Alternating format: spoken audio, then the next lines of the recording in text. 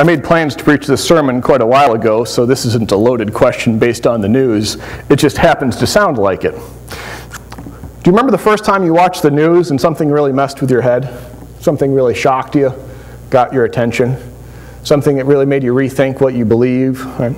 A friend of mine, he watched the tsunami in 2004, the Indian Ocean, that horrible event, and it really changed him and challenged what he thought about what is good, the world, nature of God.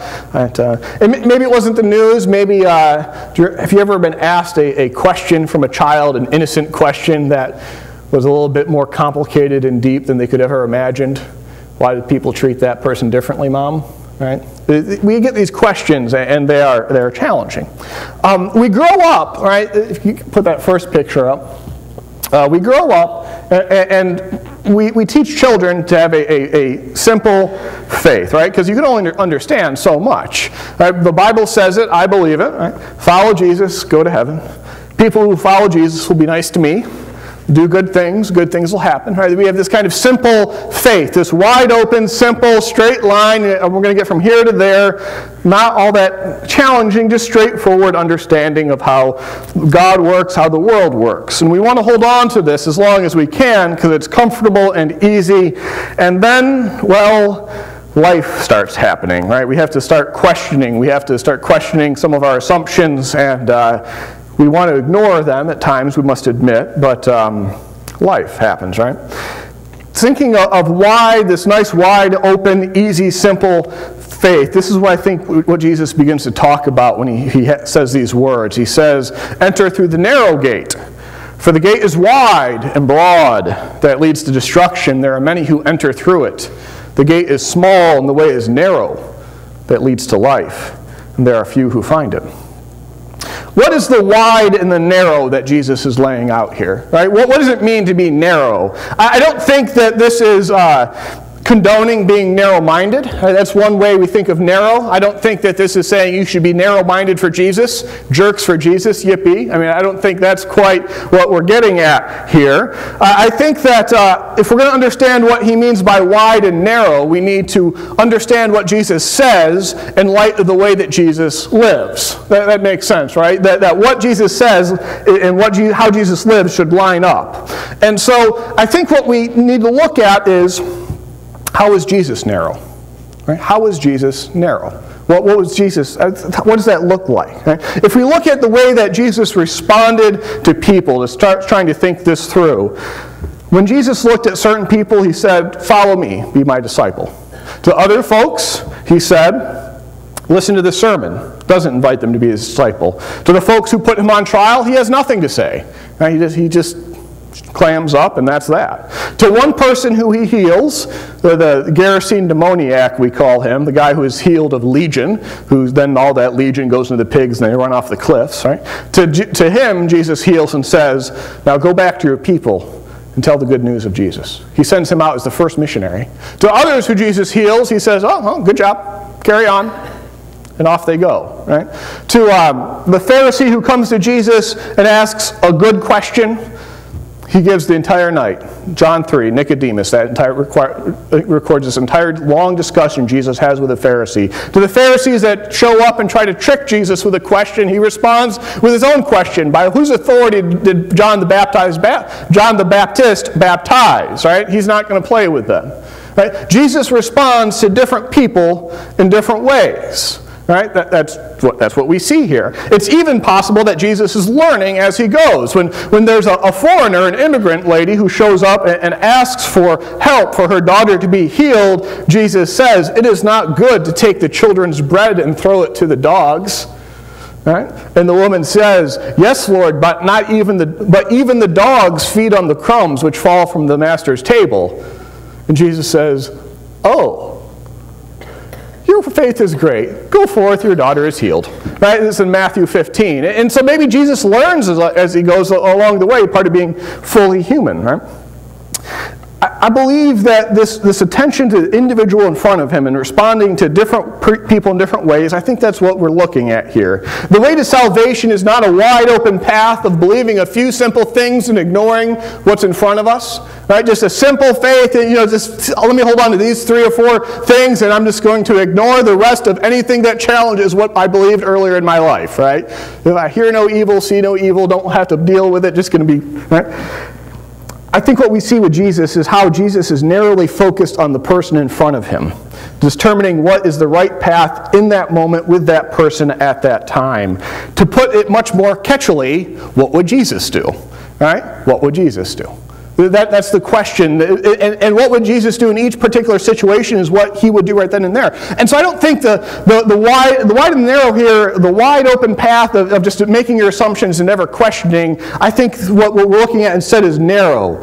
And how narrow? I think it's as narrow as one set of footsteps. Right? The narrow path is exactly 2 foot wide. Jesus' left foot and Jesus' right foot. Right? That's whose footsteps we seek to be in, right? Jesus' footsteps. And so the question is, what would Jesus do right here? That's what it means to be narrow. To be narrowly focused on what is Jesus' response to this situation, to this challenge, this question that comes up. I think this is what Paul is getting at in his advice to the church at Philippi about having the same mind that was in Christ Jesus, who paid attention to who was in front of him, the situation that challenged him. Being humble, right? Working out your salvation with reverence. That's the turn of phrase that Paul uses. Working out your salvation, working out the path that you're going to follow, working out what you're going to do by paying attention to who is in front of you and allowing these new questions and situations to impact those simple, wide, easy assumptions, and the way it gets a lot narrower. Then we go from this to go to the next picture. I love this picture because I think that is far more of what the life of faith looks like, isn't it? Right? There's this, I don't know if you can see it, there's this narrow path and it's kind of winding all over the place. It's always heading towards Jesus. It's always heading towards the cross. But you're always kind of winding and you're responding to what's in front of you. Right? And I have to say that is my own experience with following Jesus. I had my assumptions. Right? You follow Jesus, you go to heaven. Then I started learning about Martin Luther King Jr., one of the great heroes of the faith of the 20th century. And you know who taught him about nonviolence? Gandhi. Right? And you know what Gandhi isn't? Not a Christian. He's a Hindu, right? So, is Gandhi burning in hell? Right?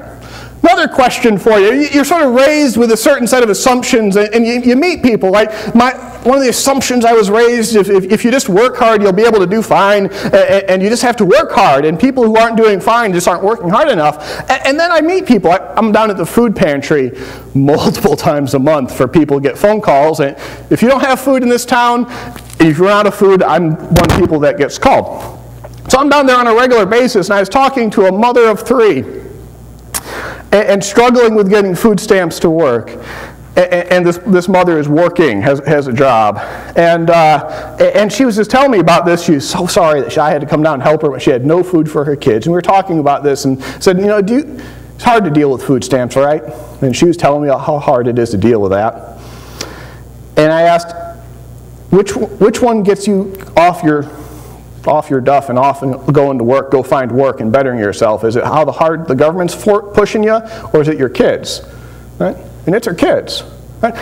I was going to church this morning. I stopped to fill up my coffee cup, and I stopped to fill it up at one of the gas stations here in town. And I asked the lady how she was doing. This was not planned at all. I asked the lady how she was doing, and she started talking to me. She doesn't have a day off till next Saturday, and she has to go deal with food stamp paperwork. And she has 4 kids. Raising those 4 kids, doesn't have a day off till Saturday, and is struggling with that. Right? My whole understanding of poverty, as you're just in poverty because you don't work hard enough.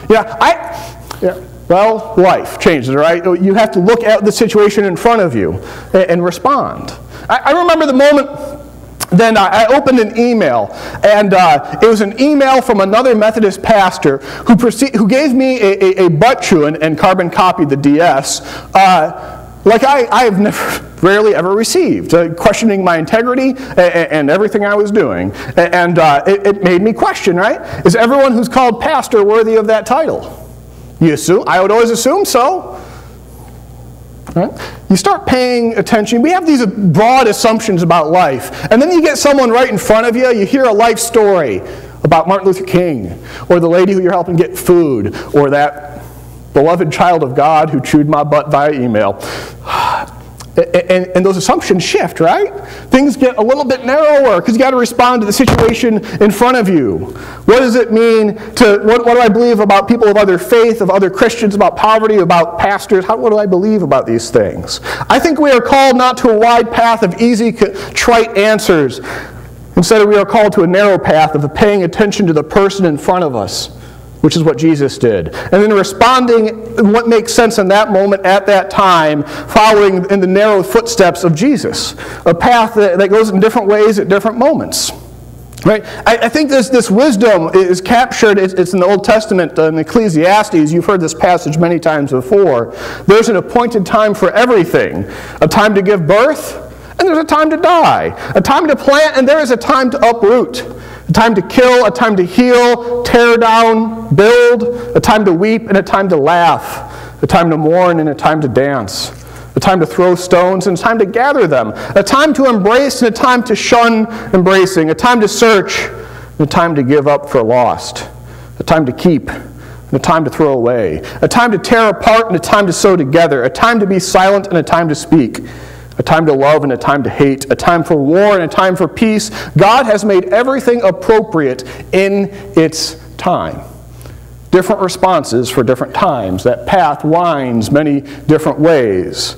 Right? This is what we see throughout. It's not just in the life of Jesus. We see how this happens in the Old Testament as well. At one point, it's in Amos 7 in the 9th century BC. Amos looks at the people and says to them, I despise your festivals and your worship, but let water flow like righteousness. A few centuries later, in the prophet Malachi, we hear something very different. Right? Your worship is horrible. You need to attend to your worship and stop offering sacrifices that are half blind and lambs that look horrible, that you wouldn't even eat yourself. Right? Which one's right?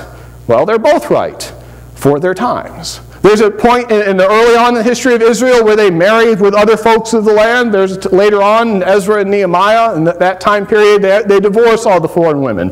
Each one was right for their time. The narrow path following in the footsteps of Jesus, 2 foot wide, means that there are some times that we will embrace, and there are some times we will shun embracing. Sometimes we will search, sometimes we will give up for lost. There is a time to sow, a time to tear apart.